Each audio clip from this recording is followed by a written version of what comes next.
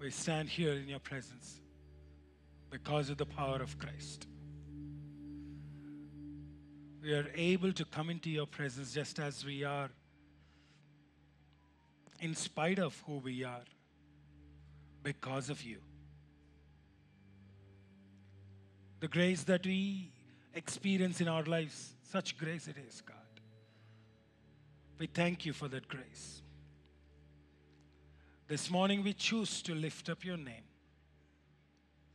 in our lives, through our lives, our actions, our behavior, our words, everything that we are, God. We want to make sure that Christ is glorified through our lives and our testimony. We may falter many times, fail many times, and yet by your grace, we are helped to stand firm. Thank you, Holy Spirit, for you are a God who never gives up on us,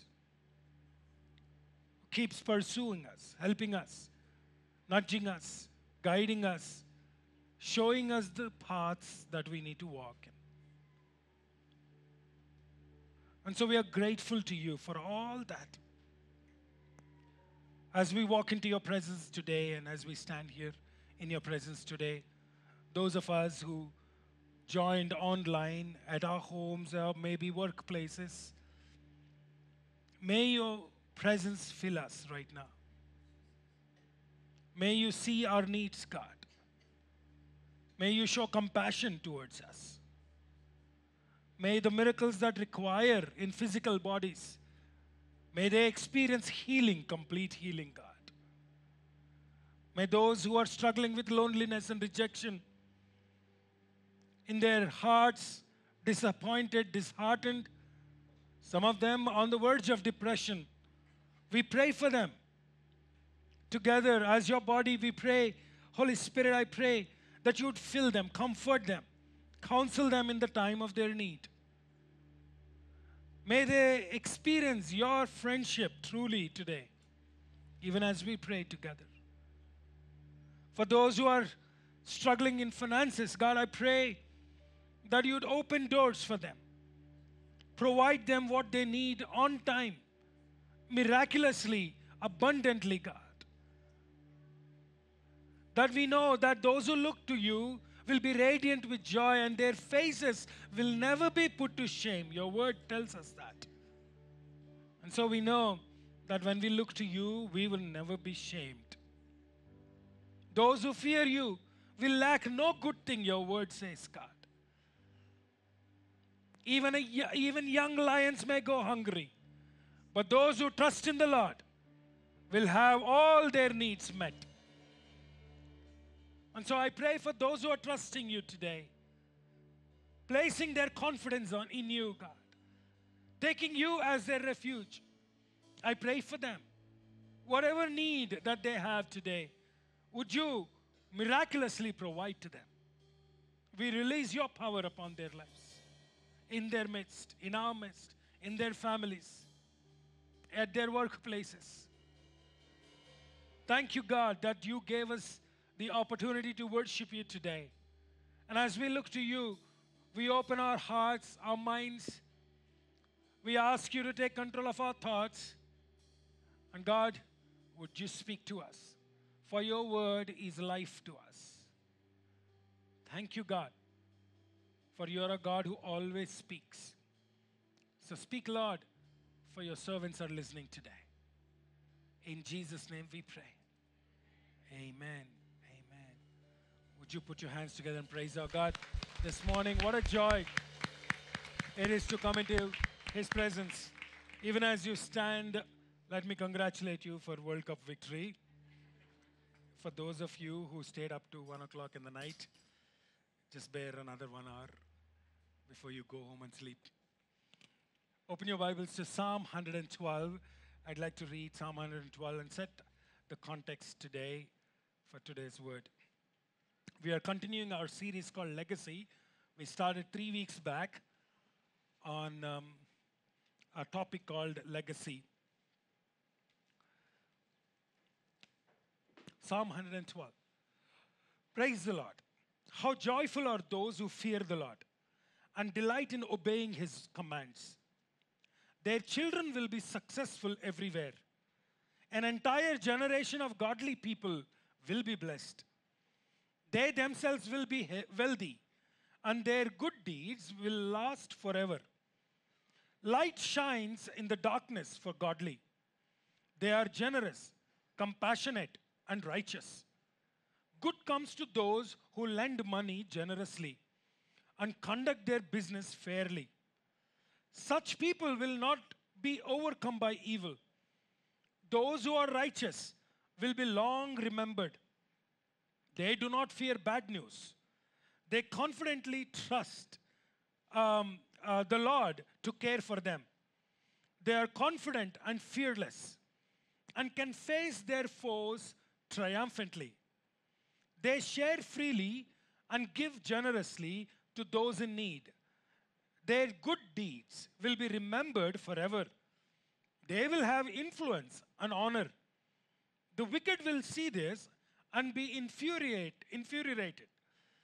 They will grind their teeth in anger. They will slink away and their hopes thwarted. You may be seated. This morning, as I mentioned, we are continuing our series called Legacy. As we began our missions month this month, and we are, of course, at the end of the missions month, I introduced to you that we're going to discuss on legacy. How important it is for us to leave a legacy through our lives. In week 1, when we started this series, I talked about it's important for us to remember that what we leave behind matters a lot.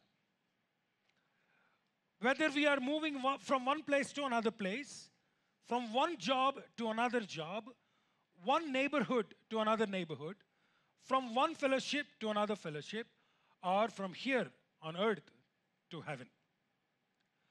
Whatever we do, wherever we are, once we leave from that place, whatever is talked about us after we leave is our legacy.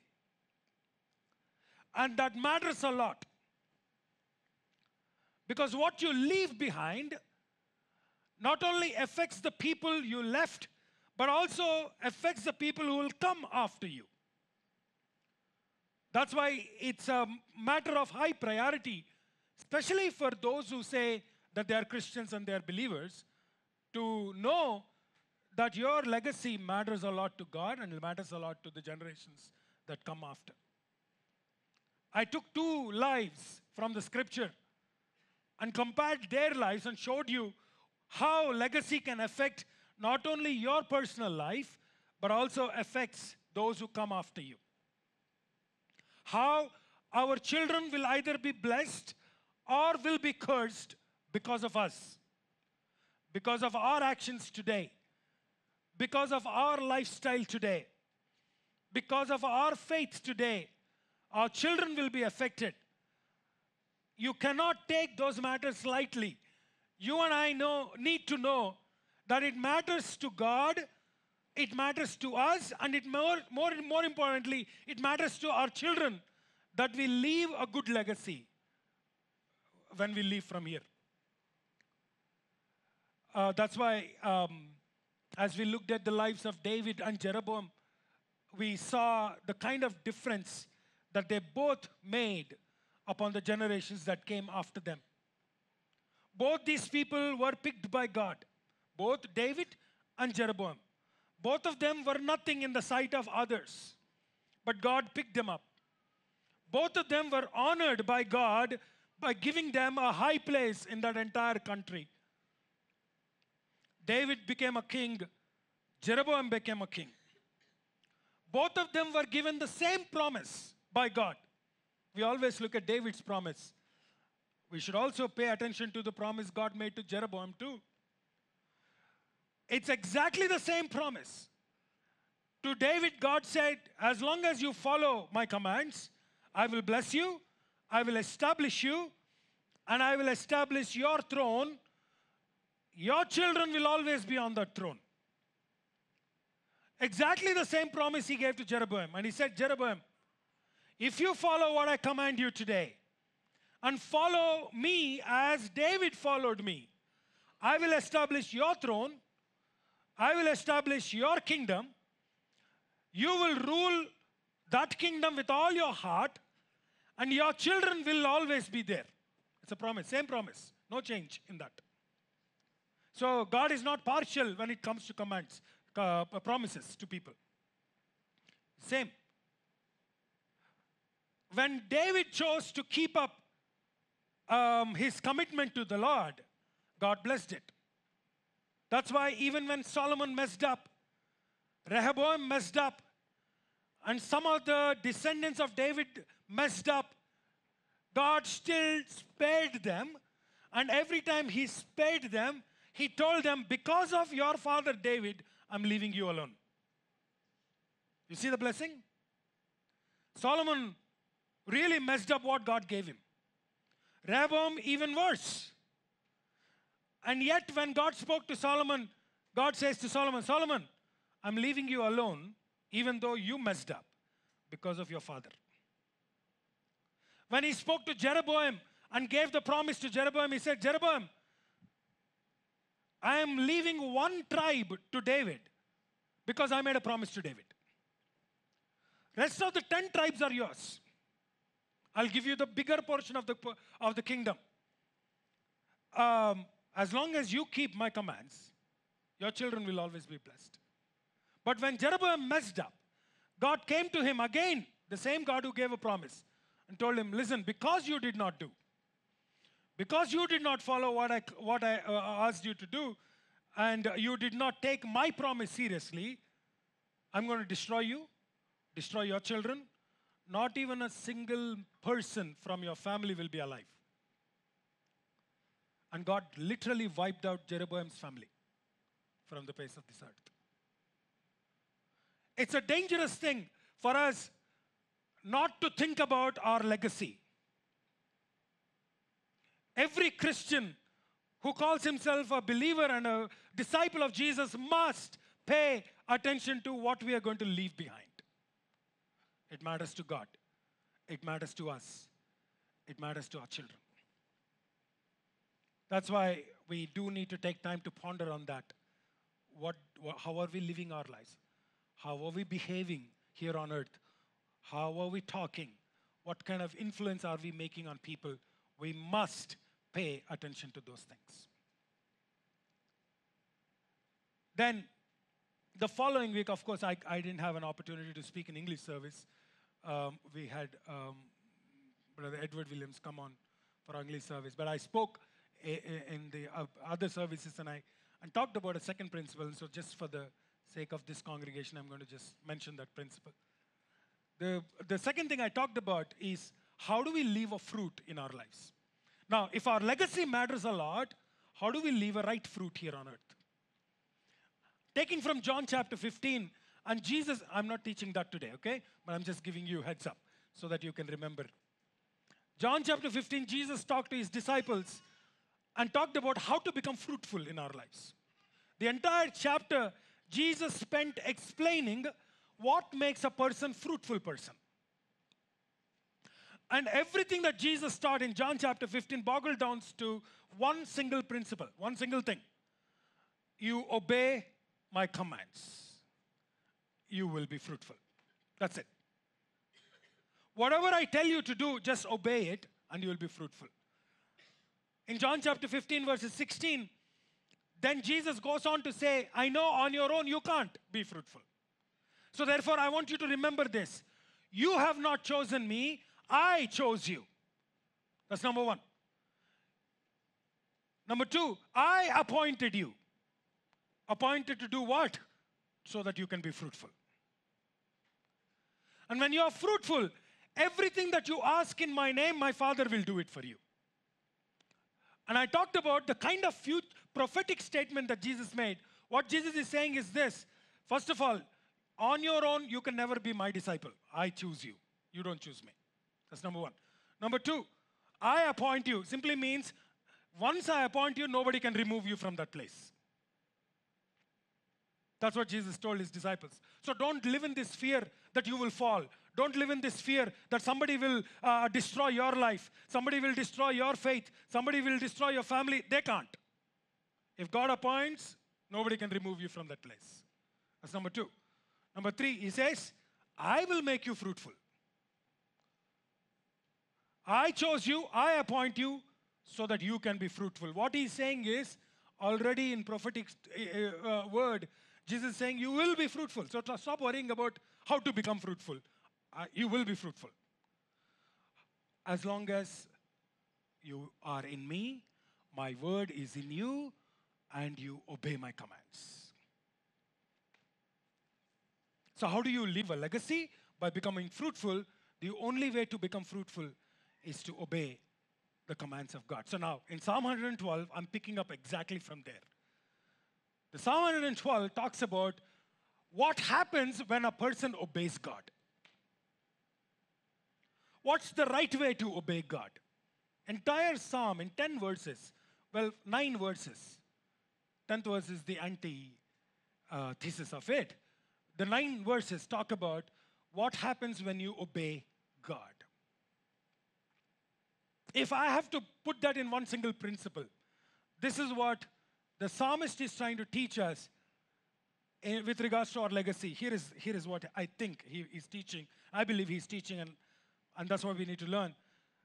That generosity is the measure of our life. If you look at Psalm 112, again and again the psalmist talks about the reason this person is called a righteous man, the reason this person is blessed, the reason his children and the generations that come after him, verses 1 and 2, by the way, will be blessed because he's a generous person. Because of his compassion. Because he chooses to do his business in the right way. He conducts himself in the right way. All that the psalmist is talking there in Psalm 112 is this. You want to be a righteous person? You want to do what God wants you to do? Be a generous person. Show generosity through your life. Why does it matter to us? It matters to us because that's what makes us fruitful. It matters to us because that's what will leave a good legacy for our children. Look at verses 2. Their children, who are these children?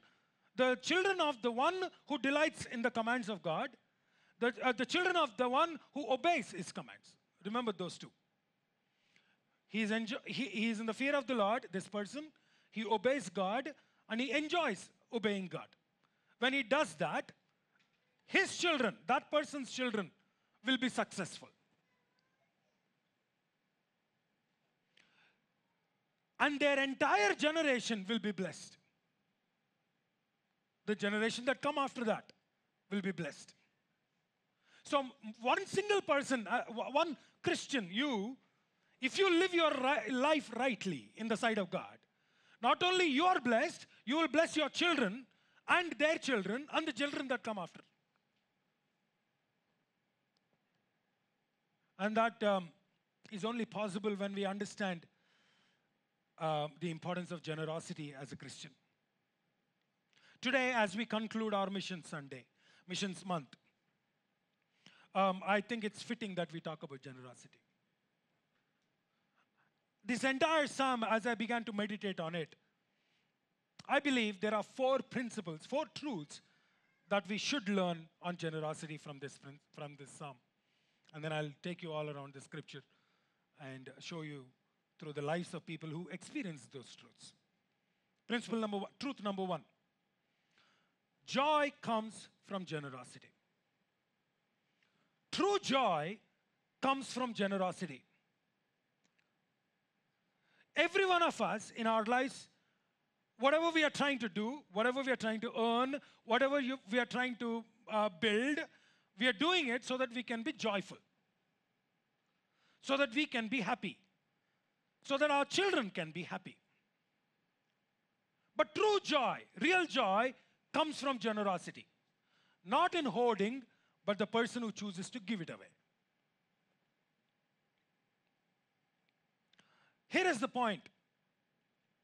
The difference between a Christian and a person who does not know Christ should be this understanding. What's that understanding?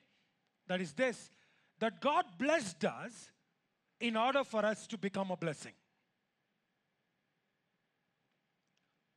All through the scripture, when God chose people and chose to bless them, He expected them to become a blessing. In fact, He commanded them to be blessing. I'll come to the command part. But that's the point. When He chose Abraham, Genesis chapter 12, the blessing of Abraham is something that we all want to apply in our lives, which is applicable. I have no problem with that. But as much as you want that blessing to be applied to your life, you must also see what comes with the blessing. He says, come and follow me to the land that I ask you to go to. I will bless you. I will bless your generation, and I will establish you. I will make you a nation, and then you will become a blessing to the world. You see that? The end goal of God is not to make you rich. The end goal of God is that when you become rich, you become a blessing. That's the difference. It does not mean you don't enjoy the blessing of God. I'll come to that too. It simply means that while you enjoy the blessing in your life, you must understand as a Christian that your goal is not just simply absorb yourself in the luxury that God gave you, that you must understand that what God is giving you, the reason God is blessing your business, the reason God is increasing you in your influence is so that you can ultimately become a blessing to somebody else.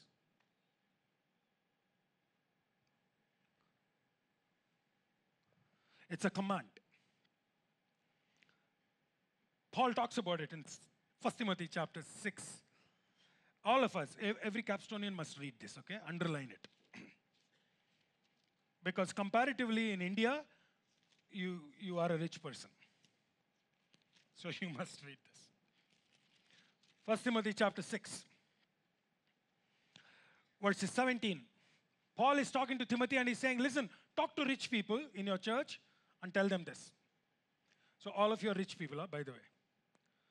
Teach those who are rich in this world not to be proud and not to trust in their money, which is so unreliable. Their trust should be in God. Now, why it should be in God? He gives the explanation. Who richly gives us all that we need for our enjoyment. Did you see that? That's why I said, I'm not saying don't enjoy luxuries. That's not what I'm saying today. I'm simply saying this. God, of course, is blessing you so that you can enjoy. But then, he goes on to explain this. Tell them to use their money to do good. Why? They should be rich in good works and generous to those in need, always being ready to share with others. Didn't I read exactly the same in Psalm 112?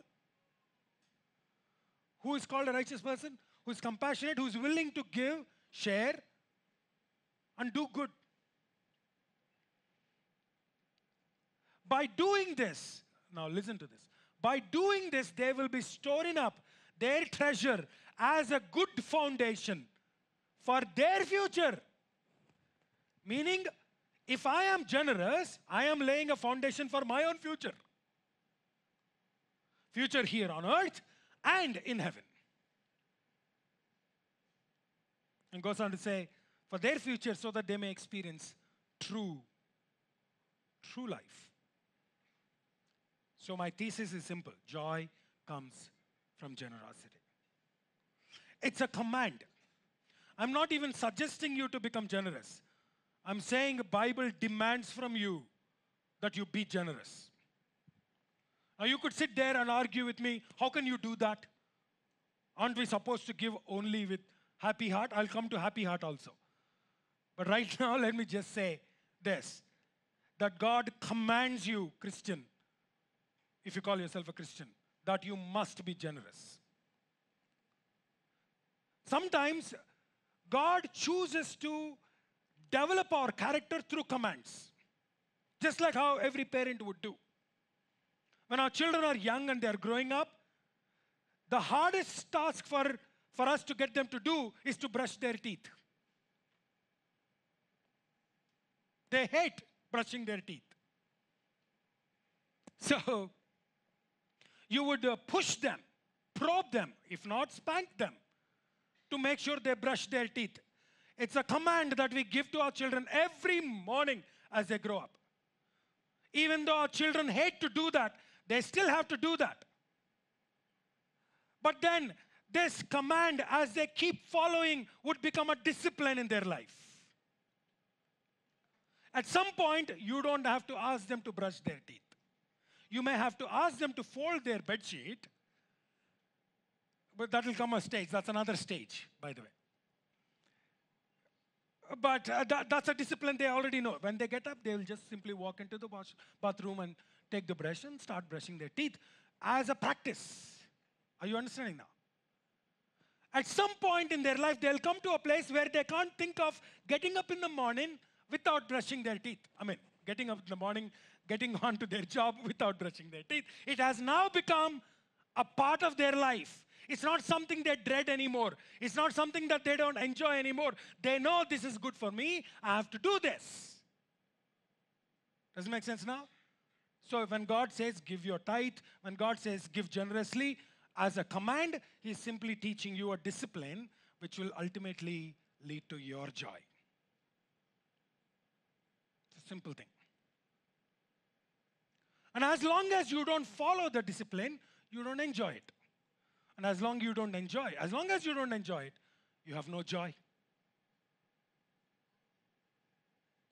Everything that God commissions us to do has an ultimate goal, your benefit, and as you get benefited, somebody else getting benefited through you. Of course, brushing my teeth will also benefit others.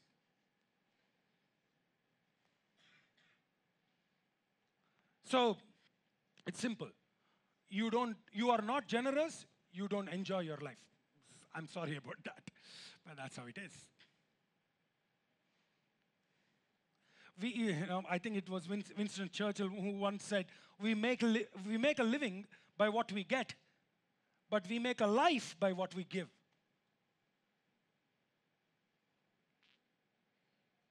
Well, long before Winston Churchill said, Psalm 112 says that. You see, not only because it's a command, it's a responsibility, our responsibility. To be generous is a responsibility. As the first members of the family of God, it naturally becomes our responsibility that we make sure our brothers and sisters who are outside in the world, who still do not know Christ, have an opportunity to listen to the gospel of Christ. And then they come into the family of God where you are now part of and you are enjoying the blessing of God. If you are not generous, how do you expect the kingdom of God to grow? You are enjoying the fruit of what Christ has done at the cross, the generosity of God, the Father. For God so loved the world that He gave His only begotten Son. God showed generosity already. You and I are enjoying the fruit of that generosity. How can you and I be selfish and irresponsible by not sharing what we received with others? Isn't that irresponsibility? Would any one of you parent would leave your child to be irresponsible? Wouldn't you discipline them? Wouldn't you ask them to correct their ways?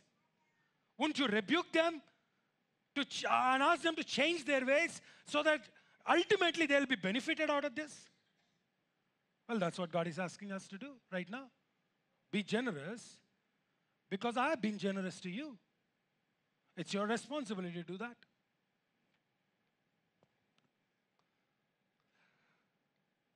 What we do for ourselves dies with us.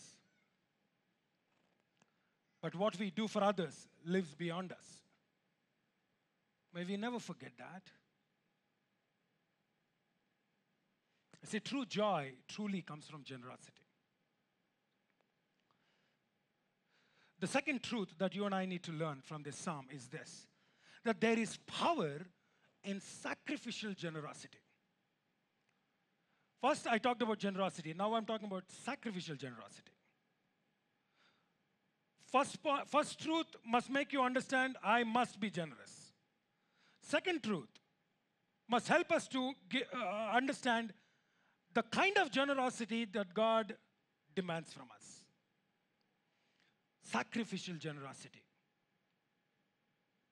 It's an act of giving up something that is valued for the sake of something else that is regarded as more important.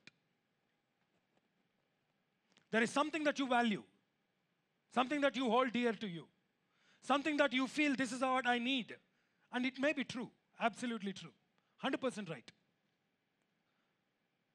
But the act of giving up what you value the most for something else, because you recognize giving up this to do that is more important. That's sacrifice. For God so loved the world. He considered loving the world so important that he gave up his only begotten Son, whom he loves. His Son is valuable to him. But he thought, well, the world needs my Son more than me right now. So he gave up.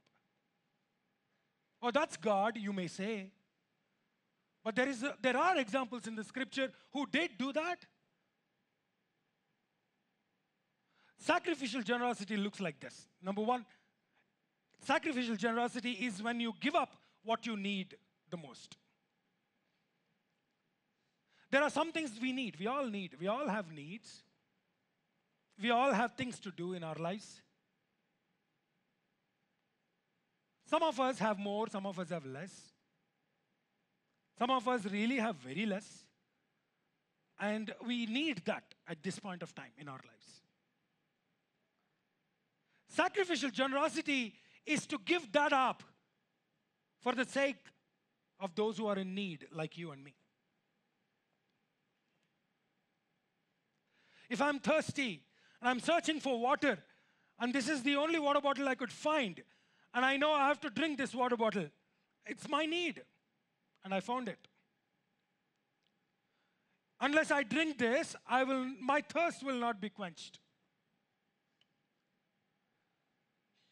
But when I am aware of somebody else who is also thirsty, who also is in need of water, and I choose to say, I will drink half of this bottle, and then I'll share it with the one who is also thirsty. You are giving up what you need. Well, that's what the widow of Zarephath did. All she had was a morsel of flour and a pinch of oil. All she could do with that was to make one chapati and eat. But when Elijah asked her, in the midst of a drought, in the midst of complete lack, she doesn't have anything other than that. What she had was what she needed. What she had was what her son needed. Remember this. But when third person entered into her life and asked for help, she says, this is what I need, and this is all I have, and this will meet my need, but I'm willing to share it with you. When you express sacrificial generosity, it always ends up in a miracle.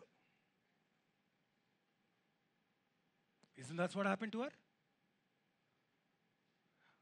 That's all she had, but she decided, I'll share it with somebody else.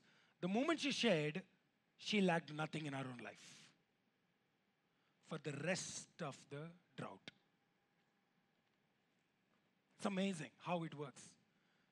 It doesn't work outside in the world like this. Remember this. It works in the kingdom of God like that. Sacrificial generosity is not only giving up what we need the most, sometimes what we want the most too. There are some things that we always longed for, fought for, worked hard for.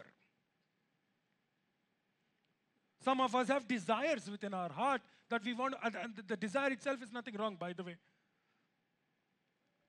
So you want to achieve that, you want to get that. Finally, you acquired it. But sometimes God demands us that what you wanted the most, for you to give it up. Not that it in itself is bad. There's nothing wrong with what you wanted.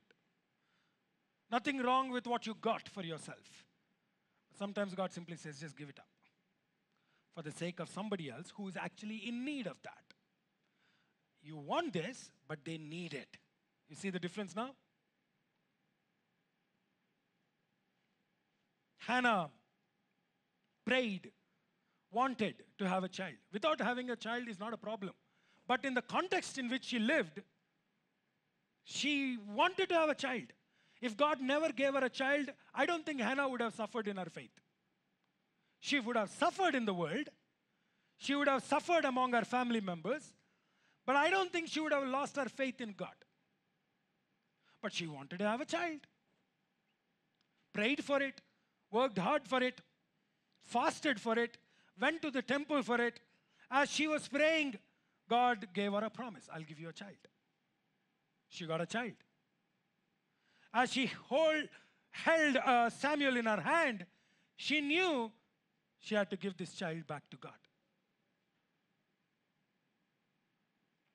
At some point after the boy stopped weaning, she could have told to herself, really, how can I give up my little one? I mean, I have so many plans, so many hopes for him. I've got this future lined up for him. To send him to ministry would be sentencing him to death. And this is how most parents think. And there's nothing wrong with that, by the way. I'm just simply talking about Hannah today. She could have reasoned it out. She could have said, I really wanted this child. I got this child.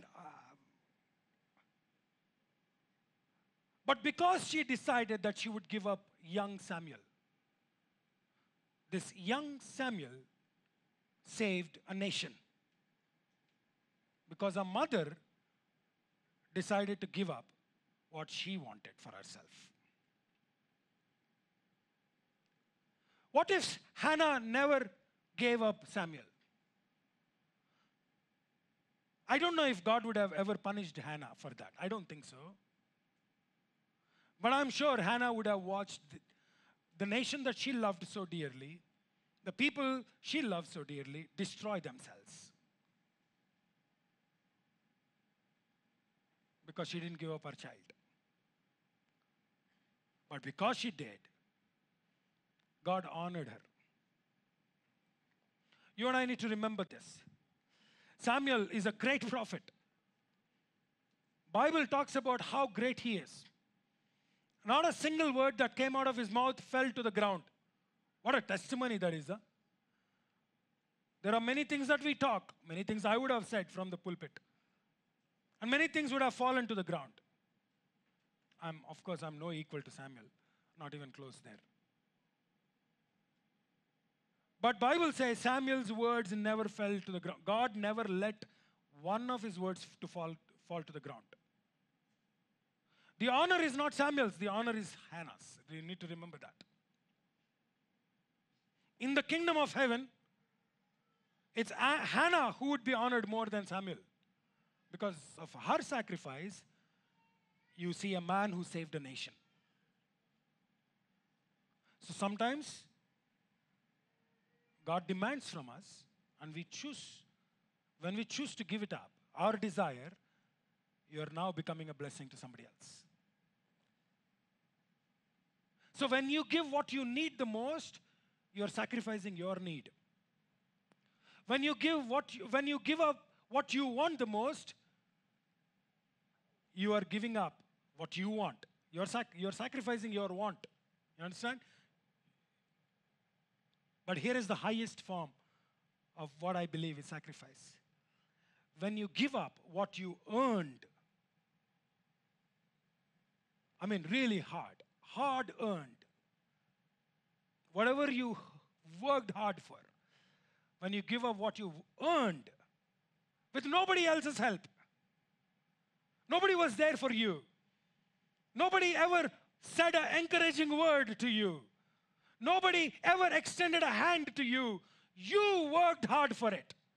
You gave up time. You gave up so many things for the sake of achieving this, whatever that thing is.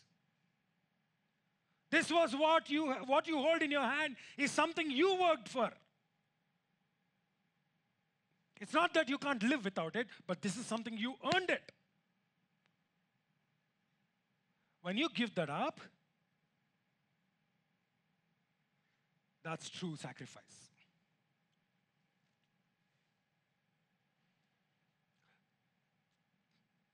The incident of the woman with alabaster jar of oil is so important in the scriptures because of that. You see, when she broke the jar of oil and was pouring that oil on the feet of Jesus and washing his feet with that oil, everybody around Jesus had two reactions. One group of people are thinking, what a waste of money. That's what one group of people are thinking. The other group of people are thinking, what a sinful woman she is. She's not even worthy to come to Jesus. She is not worthy to come to Capstone. That's what they're thinking. You see the difference? Everybody, either that group or this group. But that's not what Jesus is looking. He's not even looking at the alabaster jar of oil. He's looking at what she poured at that point of time. She poured out all that she earned all her life.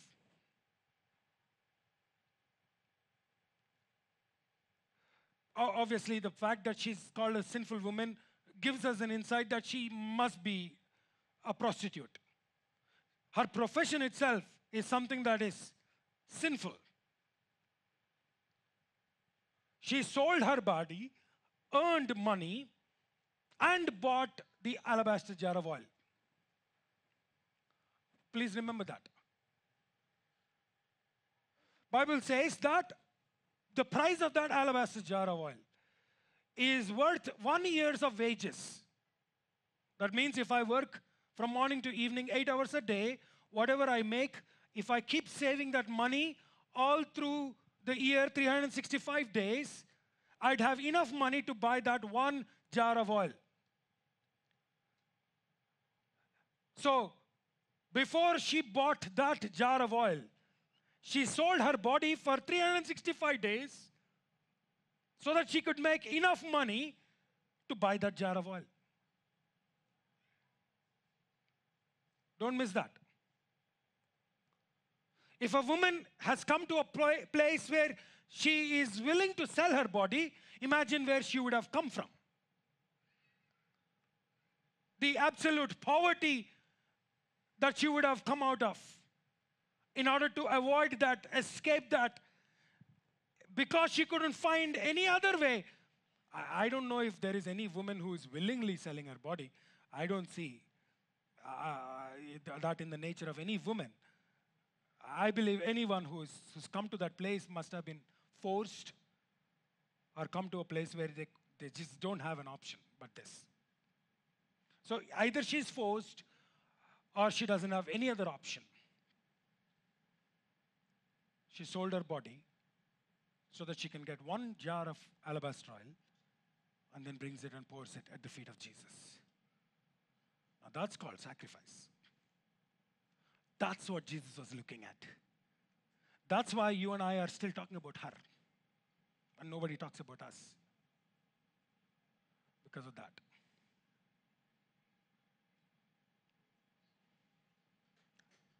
Those kind of acts of generosity bring miracles into our lives. Changes our situation completely. The trajectory of our life itself gets transformed because of that. And because we hold back from being generous, either we are giving an excuse that I need it the most, or we are giving an excuse that I want it the most, or we are giving an excuse that I worked for it, nobody helped me, why should I help somebody else? You're missing a miracle in your life.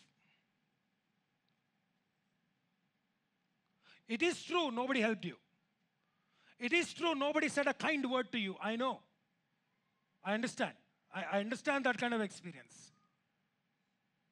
It is true, it is you who poured your life to build something. But true generosity is when you choose to say, I give up myself for the sake of somebody else. When you give up what you worked hard for, hard earned it, you are sacrificing yourself. It's the highest form of giving. Well, God did that, didn't He?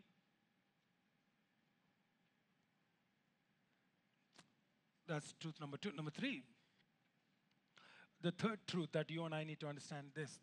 Cheerful generosity tickles the heart of God. Well, pleases God. That's what I mean.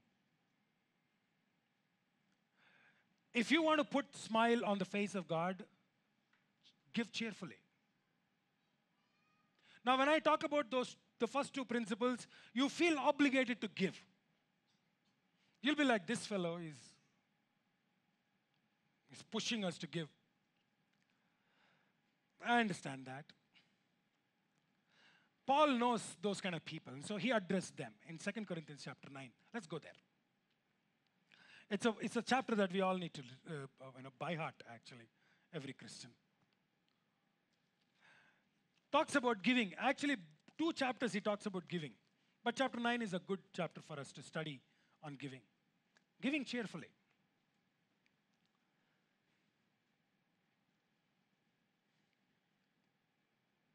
Verses 3. But I'm sending you these brothers to be sure that you are really ready. Let me pause there. Why is he saying that?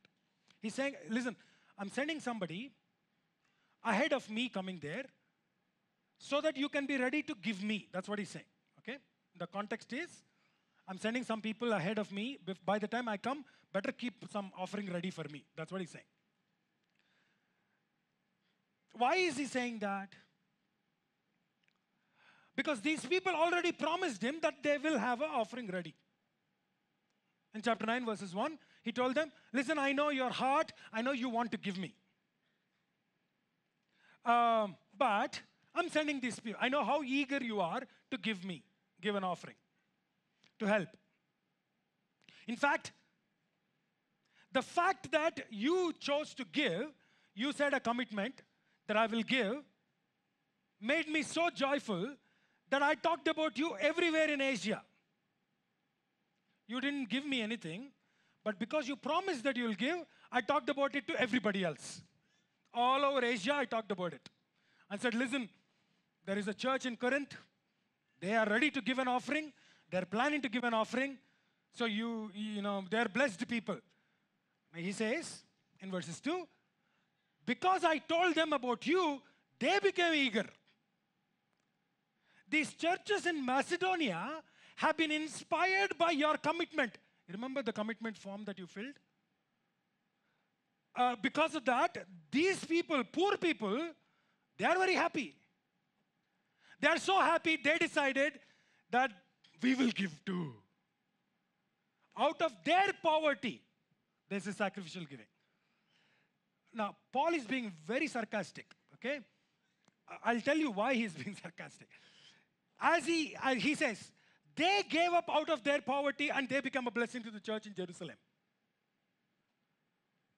Now he says, now you remember the promise you made? I'm trying to kind of remind you that you are the one who made the promise. I'm trying to remind you that, listen, just because of your commitment, somebody else became a blessing to somebody else. Don't you think you should be too? That's what he's saying to the church in Corinth. Now, you are a church, you already have what you need. The church in Corinth is a rich church. The church always becomes rich because of the members of the church. Remember that. Church itself is not rich. The members of the church. So he's telling them, listen, guys, you got money, okay? It's not that you lack. You promised you will give, but you didn't.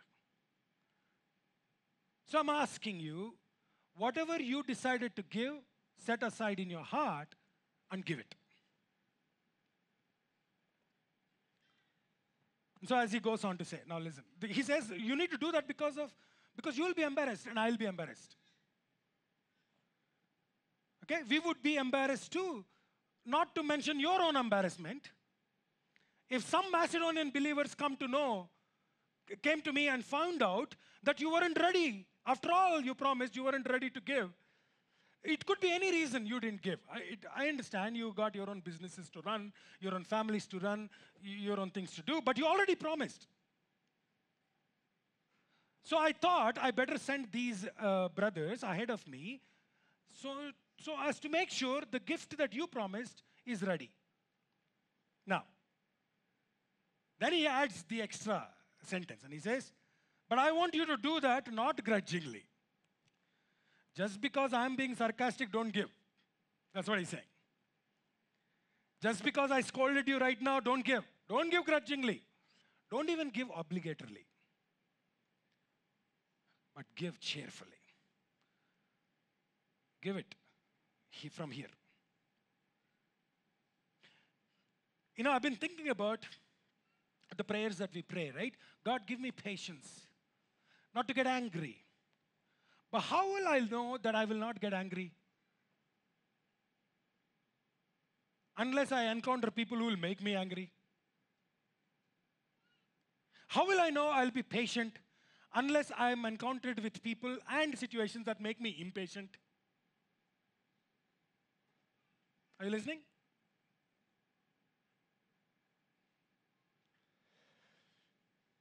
So he's saying, listen, I know how human mind works. So don't give it out of obligation. Don't even give out of grudge. You are giving, but you're not happy about giving. But give it cheerfully. Remember this. When you give it willingly, not grudgingly, you're planting seeds. You're planting seeds, which will become a crop. If you plant little, you'll get little. If you plant generously, you'll get generous.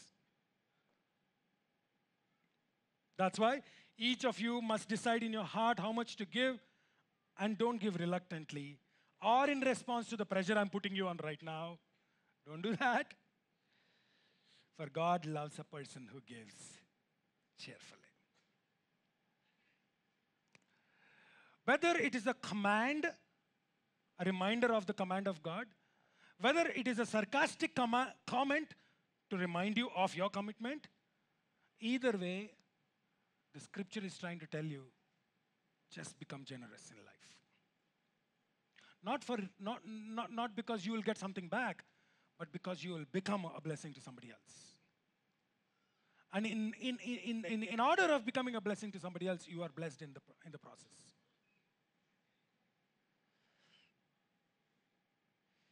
Giving wholeheartedly, not half-cooked, not grudging, not obligatory.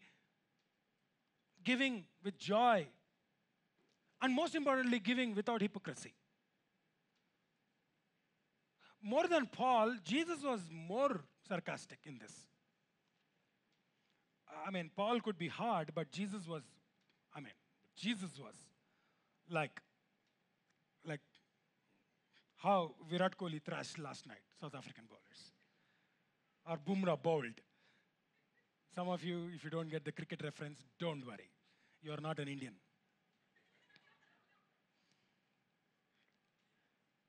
It was hard. This is what Jesus says in Matthew chapter 6. Be especially careful when you are trying to be good, so that you don't make a performance out of it. I'm reading from Message version, Matthew chapter 6. It might be a good theater, but God who made you won't be applauding. God won't clap for you. That's what he's saying. You could put up a great performance of doing good, but God is not going to stand up and clap for you. When you do something for someone else, don't call attention to yourself. You've seen them in action. Some of them, you have seen them. That's what he's saying. I'm sure They are called play actors. I call them play actors, Jesus says. Basically, he's calling them hypocrites. So they're hypocrites.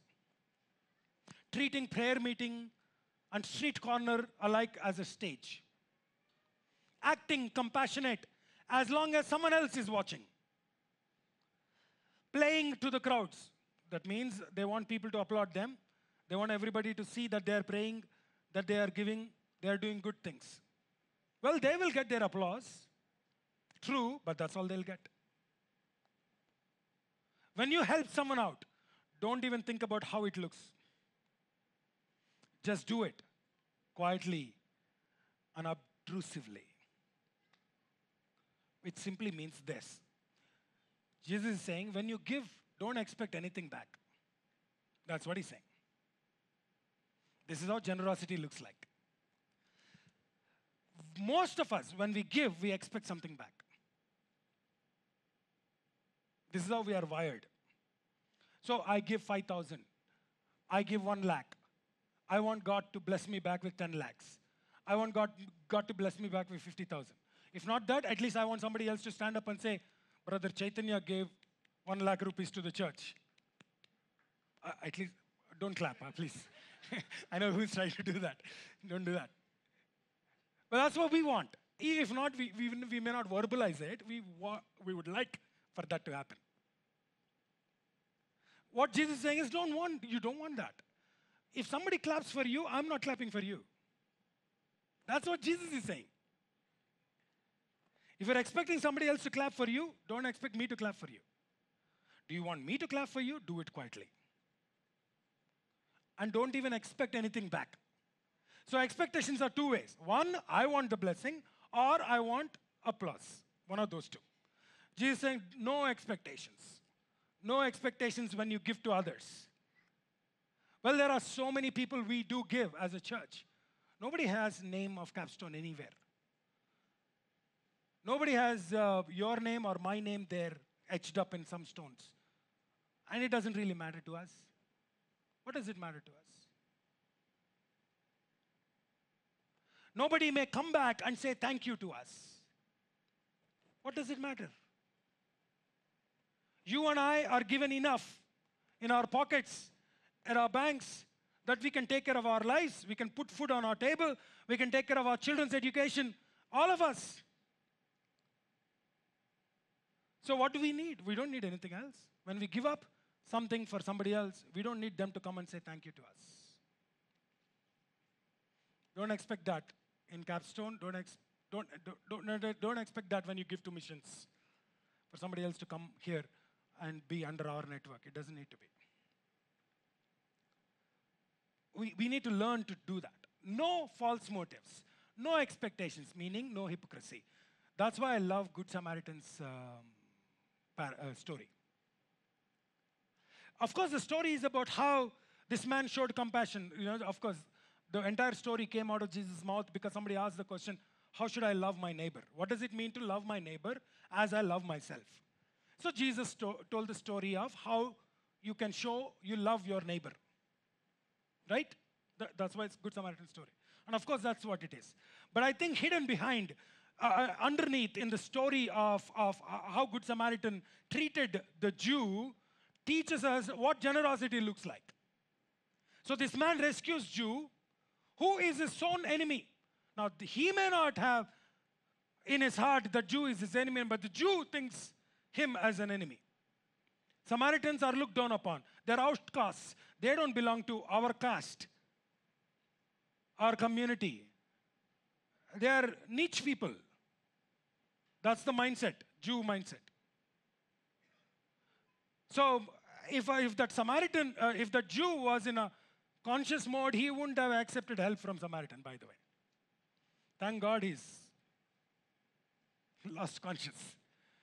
So at least he could get some help. So the Samaritan picks him up, goes out of his way, go to another village, the closest village, puts him there in the inn, provides all the medicine, provides all the finances that are required for him to be treated well, then tells the manager, hey, listen, I'm going on a business. When I come back, I'll come back again, and I'll pay if there is any extra amount. He's not saying, keep the Jew until I come back. He's not saying that. He's saying, take care of him. When he gets better, send him. If you got extra expense, I'll cover it. In other words, he's saying, I have no expectations from Jew. The Jew may never turn back to him and say, thank you. May never show some kind of gratitude. He may never show that. Samaritan is well aware of that. I know this person will never say thank you to me, but it doesn't matter. I am showing generosity to him.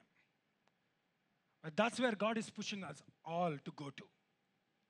Capstonians, you need to go there.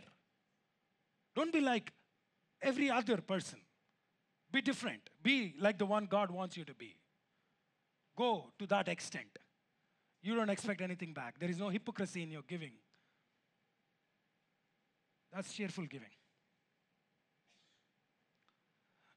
Number 4, truth is this: generosity leads to a wise life. Generosity leads to a wise life. Generosity gives us the wisdom. That's what I mean. It teaches us how to live well here on earth. Generosity. It teaches us what is more important in our life and what is less important in our lives. It teaches us, generosity teaches us that we must give up some things that we think are valuable for something that is more eternal. That's why Jesus says in Matthew chapter 6, don't store up your treasures here on earth, where moth and worms destroy it. But store up your treasure in heaven. Store it there. How do you do that? The only way to store your treasure in heaven is by helping others. That's the entire chapter 6, chapter 7, chapter 8. Jesus is pushing people to that. Pushing people to that. Stop thinking self and start becoming a blessing. The moment you become a blessing, you will be blessed. You need to turn your focus onto that. You need to change your perspective when it comes to the matters of money, when it comes to the matters of things, when it comes to the matters of influence. You need to change. The moment you change your focus, you will see how blessing it is for you. That's investing in heaven, you know. We're all well aware of investment funds. All of us have Sahiya, the thing about Sahiya, right? You know, mutual fund Sahiya. Now you got it. Well, some of you. We're all well aware of mutual funds. We all are well aware of stocks. And there is nothing wrong with that. Bible actually teaches us to invest well. Okay? But we also need to be well aware of investment funds in heaven. How do you invest into heaven? When you give to somebody else, you are offering a worship to God. Did you know that? Psalm 3, verses 9. Honor the Lord by giving him the first part of your income, and he will fill your barns and overflows your barrels. Job 22, verses 24 and 25. Give up your lust for money, then the Almighty himself will become your treasure. You're honoring God. But when you give up, when you give it to somebody else, you're honoring God, you're worshiping God. You're saying, God, I worship you. That's why offering is a part of worship. Just as much as singing our songs, sitting here and listening to the word, giving your offering is also an act of worship to God. It's like, God, I worship you through my giving. That's how you invest into eternity. You invest into eternity by using your money to encourage the fellowship you're part of. When you give your money, you're encouraging the church. Not this church, the church of God. Of course, this church too, but the church of God. The fellowship that you're part of as you give, you're encouraging the fellowship. You're saying, listen, I got you. Whom are you encouraging? You're actually encouraging yourself, right? Your own family. Paul says in Romans chapter 12, verses 10, love one another through mutual affection. In verses 13, he says, how do you do that? How do you show mutual affection? Share what you have with God's people. Share what you have with God's people who are in need. So when you begin to share with those who are in need, you are showing mutual affection. You are becoming an encouragement to the church of God. In Hebrews chapter 10, verses 24, the author of Hebrews teaches us this. Think of ways, he's actually saying, think of ways on how to encourage one another with outbursts of love and good deeds in sharing. So you invest, when you give, you are investing into eternity. How? By encouraging the fellowship. And here is another thing. When you invest into eternity, you are growing in your character. You are growing in character. Proverbs chapter 10, verses 16. The earnings of the godly enhances their life. But evil people squander all their money. Actually, they are spending on themselves, right? How do you know the difference between a godly person and an evil person? He's spending on himself. So the Bible looks at him and says, they squander that money. But godly, they'll enhance their lives. Proverbs chapter 23, verses 23. Invest in truth and wisdom, discipline and good sense. Don't part with them. I like this verse. Isaiah chapter 55, verses 2. Why spend your money on food that does not give you strength? Well, actually, food is supposed to give us strength, right? But God says, does that do you any good? Listen, and I will tell you where to get food, and that is good for soul. And he goes on to talk about sharing. You invest. In the process of investing, you're growing. Your character is becoming better. You're becoming wiser. When you invest, it'll help the kingdom of God to grow. That's the most important one.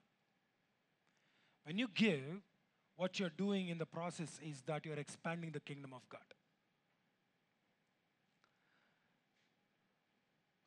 Look at verses 11 of 2 Corinthians chapter 9.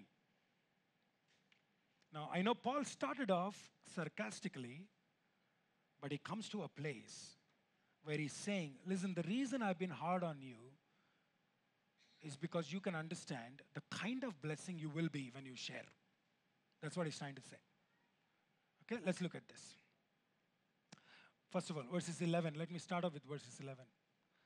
Yes, you will be enriched. You will be, personally, you will be enriched in every way so that you can always be generous. And when we take your gifts to those in need, those who need them, they will thank God. Basically, he's saying, listen, when you meet somebody else's need, they're praising God. Which means you are praising God. Because of you, somebody else is praising God, meaning you are praising God. And then he goes on to say, so two good things will result in this. Generosity will result in two good things from this ministry of giving. The needs of the believers in Jerusalem, meaning the needs of those who are in need in the church of God, okay, will be met. And they will joyfully express their thanks to God. When they say, thank God for providing my need through them. Who's being blessed here? The one who gave. The one who gave. Now the people in Jerusalem do not know you in Corinth. They're praising God for God meeting their need. But when they're doing it, they're also blessing you. So many people in Jharkhand, many people in Palasa, many people who are meeting in the remote locations of Odisha or in Kenya or in Bhutan are praying God and thanking God for you. For you. Because you gave, they come to know Jesus. Because you gave, those churches are growing. And the people who gather there every Sunday, they are praising God for what God did for God did for them. But in the process, they are blessing Capstonians who chose to give to missions. Don't miss that. So Paul goes on to say, listen, verses 13. You honor God through your genuine act of service in your commitment to spread the good news of Christ through your generosity in sharing. The good news is spreading even though you are not going anywhere because of you. So, here is what my point is. The entire point is this. Do what you should do. What you should do, I already told you, you are commanded to give, and it is your responsibility to give.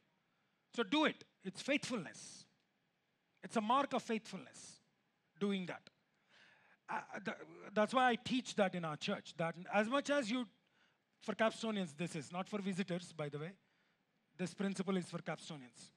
I mean, if you're a visitor, you want to learn this, please learn. That I teach in our church that you must give your tithes. That's your responsibility. That's your command. It's your call as the member of this church to support the church. But I ask you, Capstonians, that you develop a discipline of setting aside something for missions too. It's a joy to do that. When you give your tithes, you're doing what God is asking you to do. But when you give out of what is left, you're giving sacrificially to the kingdom of God. You're giving to the mission of God. Don't get worked up in describing what tithe is, what that is, what portion, whatever portion you want to give. Right now, I'm not in a place to talk about that.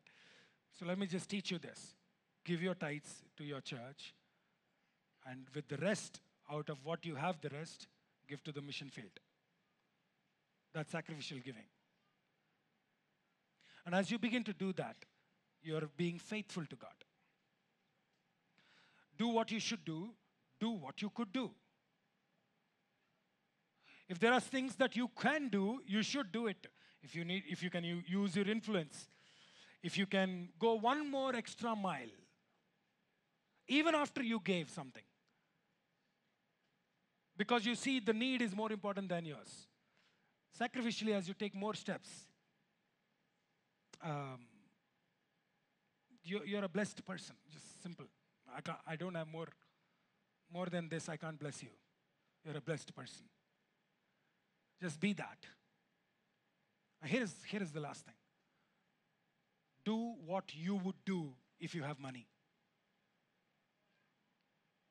Some of you could be sitting there and say, I have less, I have nothing. I'm saying, if in case you have money, what would you do? What would you do? Many of us use our future as our excuse for today. We're saying, tomorrow I will get. I'm asking you, do what you could do, what you should do, but what you would do too. How do you do that? How do you do that? By making a commitment in your heart that, God, I would do this. Well, Paul was teaching that to the church in Corinth. That's all he was teaching. You already made a promise, right? You thought in your heart that I would do something. Why are you not doing it? And your excuses may be very genuine, and it is true. But you already made a commitment in your heart. When you made a commitment, you should believe that God will give you. I didn't say that. Bible says that.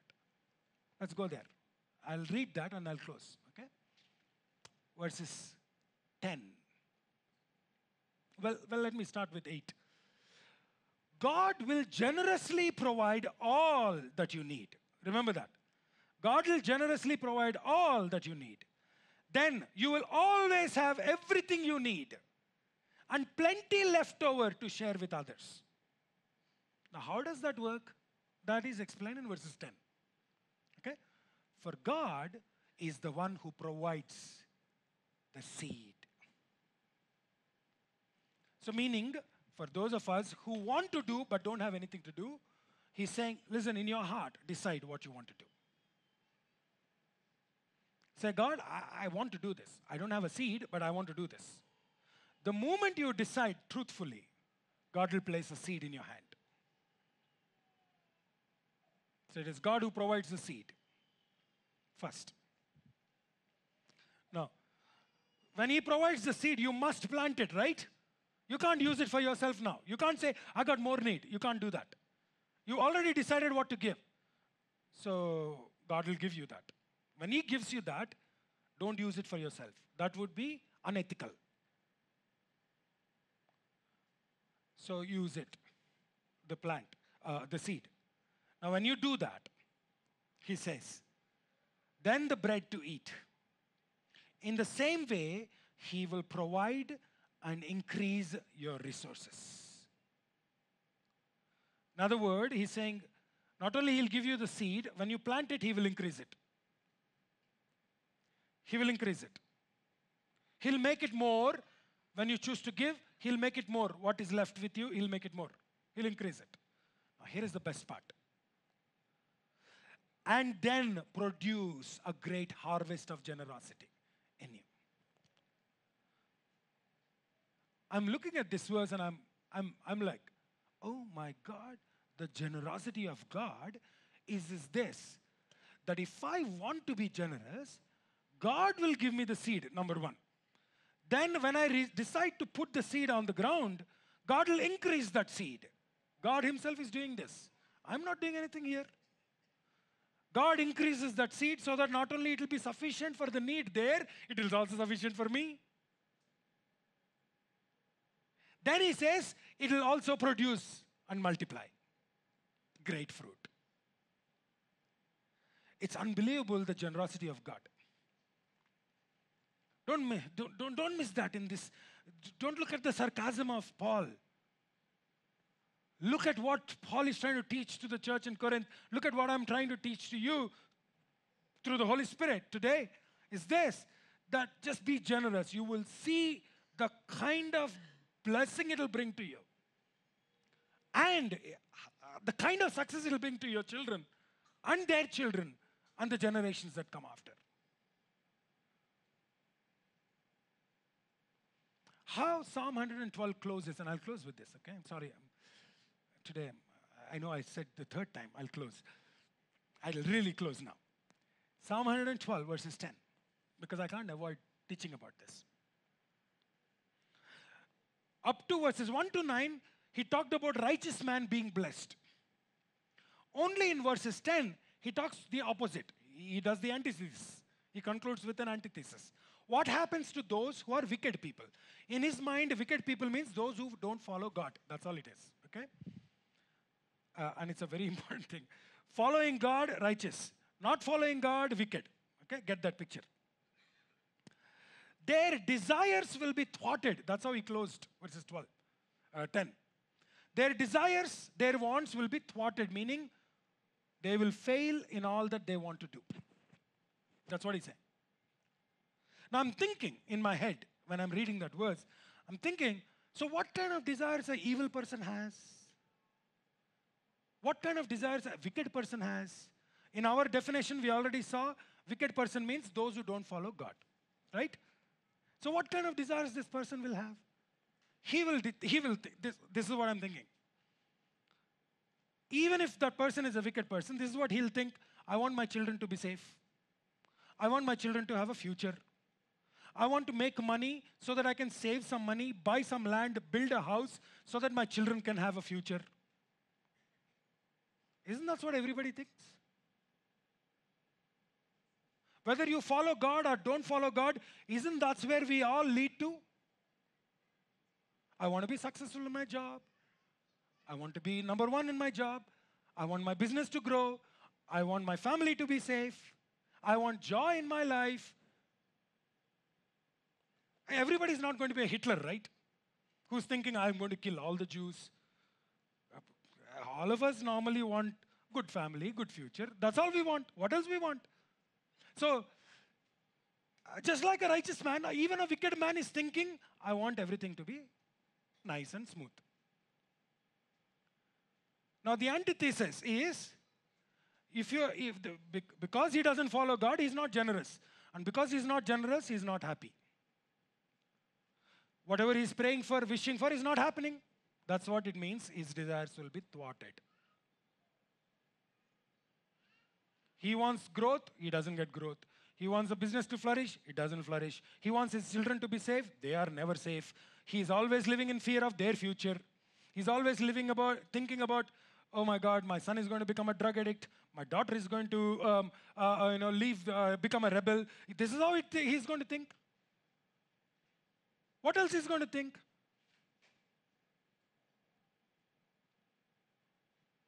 Well, if we don't understand this right now today, church, not only we suffer, we will make our children suffer. So as we go out from here, let's check our hearts. How is our heart today when it comes to matters, all these matters? We must learn to become generous. Even if it's hard, discipline, must make it a discipline. Become generous. Because at some point you will see the results coming back. The joy in your heart, the security, the did you see this? Go back and study Psalm 112, okay? By heart, Psalm 112. He says, they will live in confidence when they stand against their foes. Enemies will stand against them, but these guys will be firm. They'll have courage.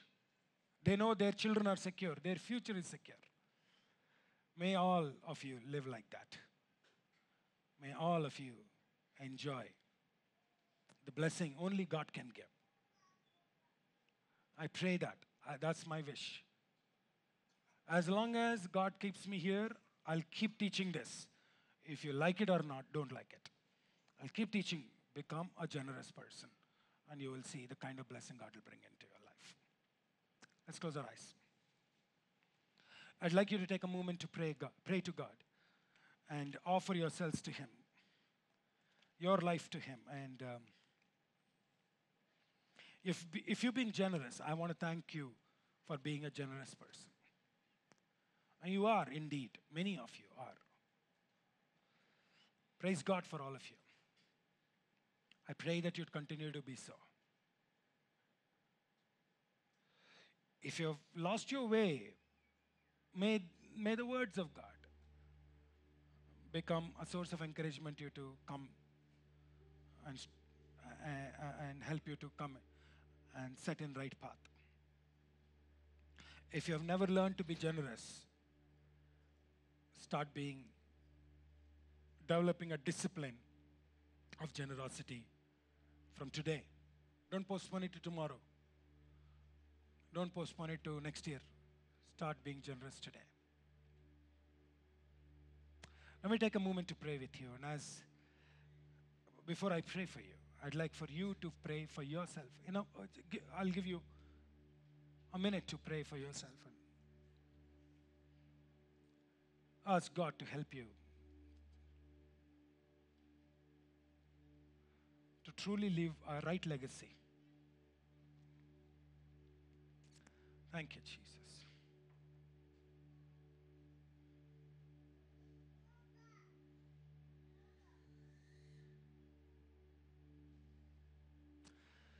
Thank you.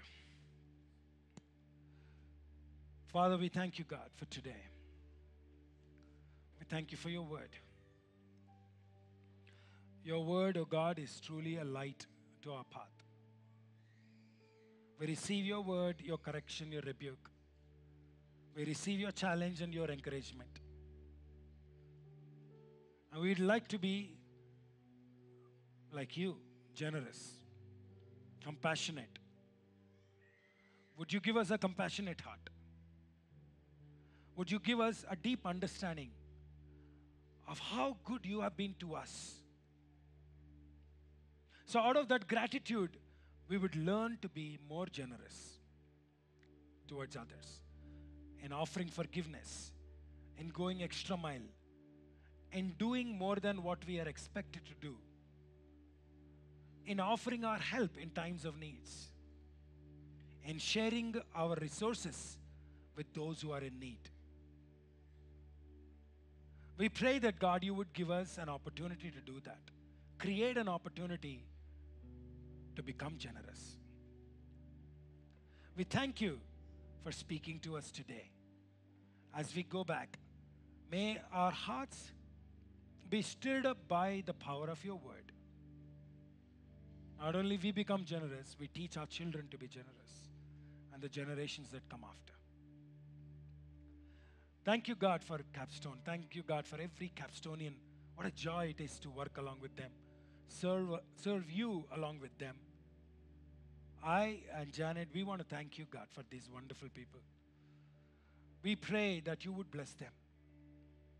Just as they have been a blessing to so many people, not just only through our church, but they themselves have been a blessing to so many other people, so many churches, so much of work of God. What a joy it is to see so many generous people gathered at one place. May we continue to keep that spirit, God. May we continue to live our lives for the sake of the gospel. Whatever way we can, whatever we should do, we will do. Whatever we could do, we will do. Whatever we want to, we will do, God. That's our commitment to you. Thank you for this privilege of serving you through generosity and worshiping you through generosity. Bless you. In Jesus' name we pray. Amen.